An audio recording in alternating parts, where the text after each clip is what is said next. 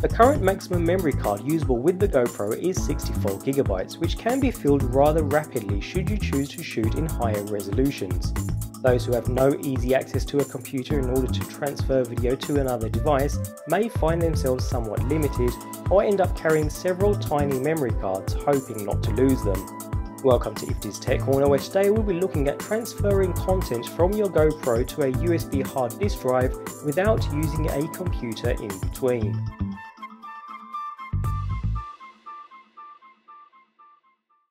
So we have a GoPro camera and we have a USB hard disk drive, but we know we can't actually connect both directly in order to transfer video from the GoPro to the drive. There will be other methods to do this, but in this example I'll be using a smartphone, whether it's an iPhone or Android based device, along with one of these, a Kingston Mobile Lite Wireless G2. We've already taken a closer look at the Kingston Mobile Lite in a previous video. I'll leave a link at the end of this guide in case you missed it, but at the cost of a standard micro SD card, it's a very useful piece of kit to carry with you. So we have our source, the GoPro, our destination, the hard disk drive, using a Kingston Mobile Lite, controlled by a smartphone in between. Let's get started. Begin by switching off the camera, removing the side door, and then ejecting the micro SD card.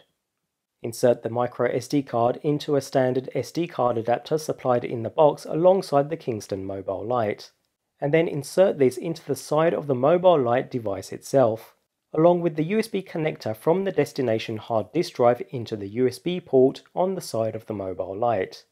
We are now ready to switch the Mobile Lite on and begin transferring our photo or video files. From this point, transferring your data is a relatively straightforward affair. Ensure that the Mobile Lite app, available on the Apple App Store or the Google Play Store, is installed on your device. Next, enter the wireless settings and connect to the Kingston Mobile Lite G2. Once connected, proceed to open the Mobile Lite app. On the main page, we see both the hard disk drive and the SD card available, and we are able to browse into the SD card and view any images or video clips with ease, with perfectly smooth playback. We can then select all video and images we would like to move across. Once you have selected your chosen files, simply hit the folder icon at the bottom of the screen and select the USB drive as the destination. At this point, we can begin the copy process by tapping the appropriate link at the bottom, or create a new folder beforehand to keep everything nice and organized. After which we can enter the folder and hit the Copy Now link to begin copying the files across. A bar at the bottom indicates the copy progress. And that's all there is to it. I can now head back to the main menu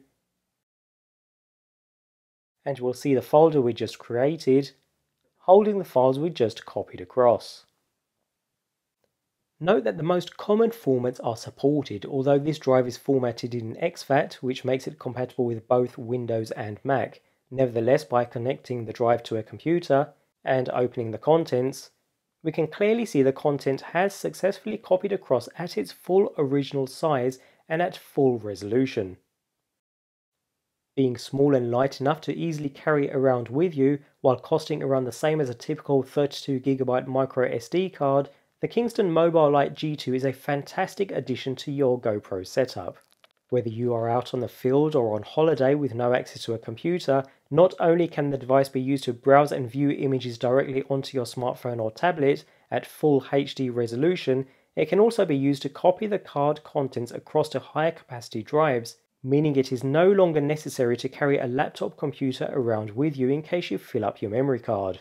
If that wasn't enough already, an added feature of the Kingston Mobile Lite G2 comes in the form of a built-in 4640 mAh battery, providing the ability to connect the GoPro camera directly to the Mobile Lite G2 in order to charge the typical GoPro battery from empty around 3.5 times.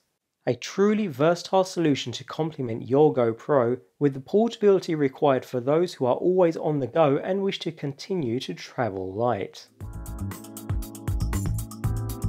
If you have any questions, please feel free to leave them in the comment section below. Alternatively, feel free to check out the other GoPro videos in my channel by clicking above or in the description box below. Remember to subscribe as there are plenty more GoPro videos and tutorials coming shortly. See you next time in Nifty's Tech Corner.